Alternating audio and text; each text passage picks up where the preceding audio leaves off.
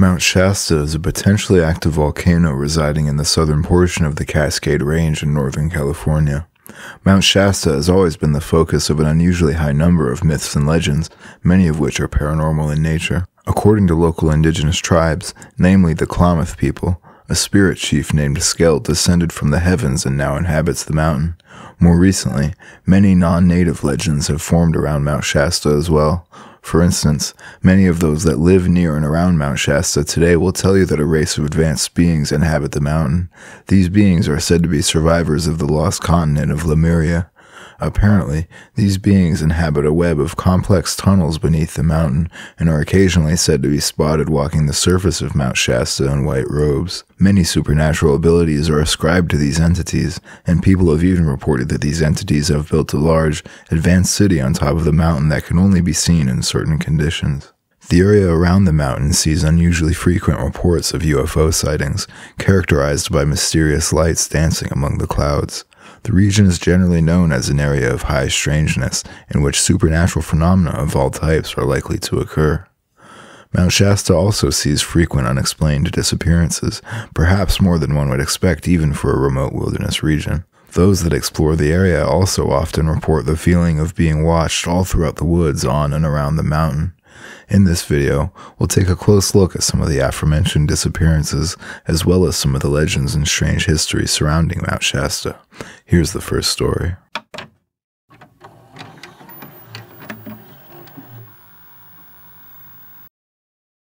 On October 1st, 2010, a 3-year-old boy and his family were camping around Mount Shasta. According to the boy's father, at around 6 p.m., he suddenly realized he couldn't find his son anywhere. He said his son was literally there one second and gone the next after he briefly looked away. In a panic, the boy's family scoured the surrounding area, but they couldn't find him anywhere. You'd think that they would have found him quickly since he went missing so fast, as there wasn't enough time for the boy to get very far on his own. After hours of unsuccessful searching, the family contacted local police and the U.S. Forest Service to report him missing. Rescue personnel scoured the forest well into the night, but there was no sign of the missing boy. Then, after 5 hours of searching, the boy was finally found. He was in the brush directly adjacent to a trail that had previously been searched repeatedly. He was found in a dazed, semi-conscious state, which the boy's family assumed was simply a result of exhaustion. They were just grateful he was found physically unharmed. When the boy's parents asked him what happened while he was missing, he shared a fascinating and disturbing tale. The boy said that while he was lost in the woods, he was taken deep inside an underground cave by a woman who looked exactly like his grandma, who he always called Cappy. Since she looked identical to his grandma Cappy, naturally, the boy assumed that it was his grandma. The boy said that the cool, dark cave was filled with motionless humanoid robots, with dusty purses and guns scattered along the cave floor. As the boy looked at who he thought was his grandma Cappy, he noticed a strange glow radiating from her head. In this moment, he suddenly realized that she wasn't really his grandma, and he assumed that she was actually a robot. The boy said that this robot version of his grandmother then asked him to defecate on a piece of sticky paper. When he refused, she became increasingly agitated and repeated the request numerous times, but again, the boy refused. The entity then apparently told the boy that he was from outer space and was implanted into his mother's womb. Shortly thereafter, the robot entity led the boy back outside and into a thicket and advised him to wait there to be found. The boy's family was obviously shocked to hear such a bizarre story, but they didn't necessarily believe him. However, when the boy later relayed the exact same story to his real grandma, Cappy, they took it more seriously. After hearing the boy's account of what happened in the woods, his grandma shared a bizarre story of her own. 1 year earlier, Grandma Cappy had gone camping with a friend at Mount Shasta, very nearby the location from which the boy disappeared. As she was preparing to go to sleep in those woods, she shined her flashlight into the tree line and noticed several pairs of glowing red eyes staring back at her. She was creeped out but just assumed that it was a herd of deer. However, she awoke the next morning face down in the dirt. Somehow she left her sleeping bag and tent overnight. After waking up, she noticed an intense pain at the base of her neck, and her friend felt the same thing. They both had inflamed, red puncture marks in that spot on their necks. They became violently ill, and assumed the whole thing was the result of spider bites.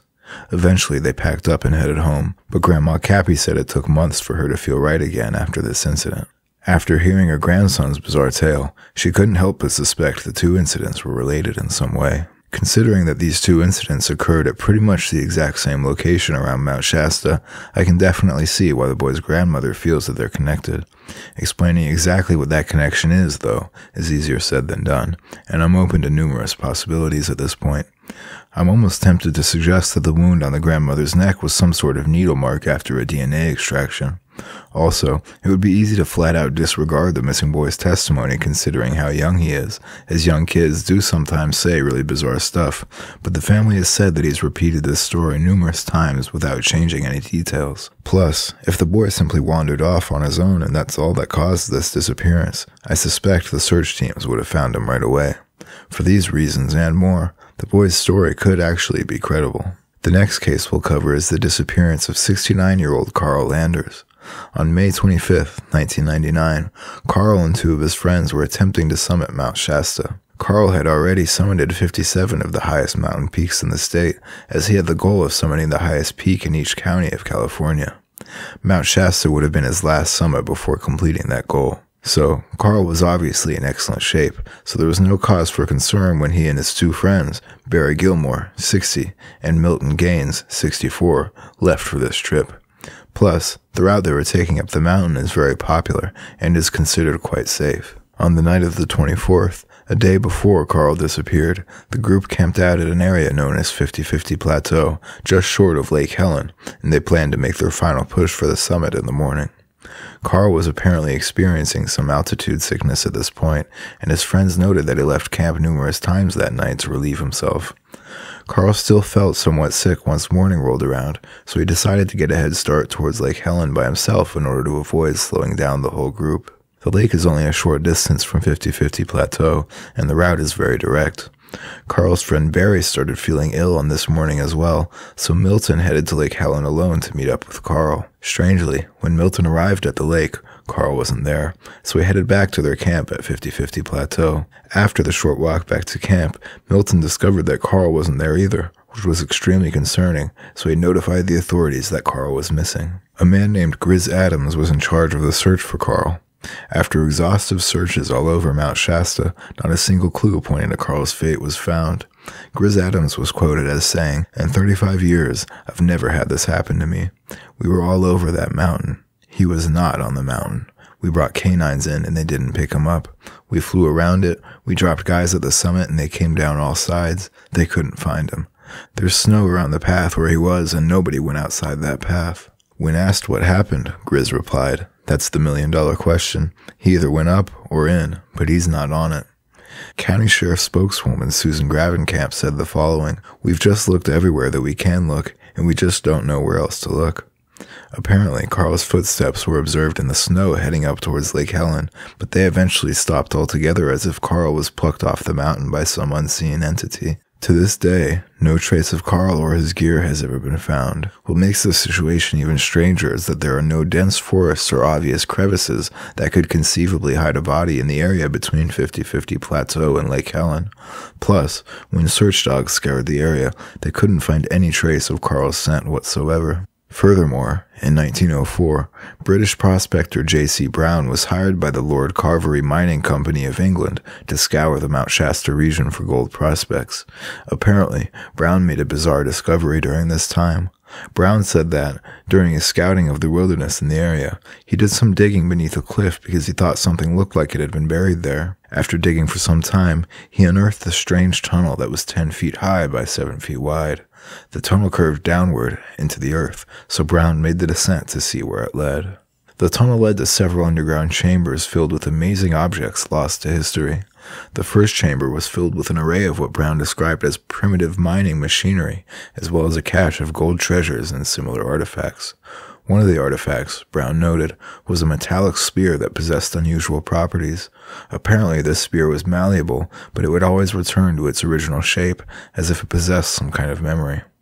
One of the next chambers Brown discovered was a room that he thought was likely used for worship purposes, and he said it had a constant faint glow, despite no sources of light being visible. In a nearby chamber, Brown stumbled upon 27 giant skeletons laid against the wall at an angle.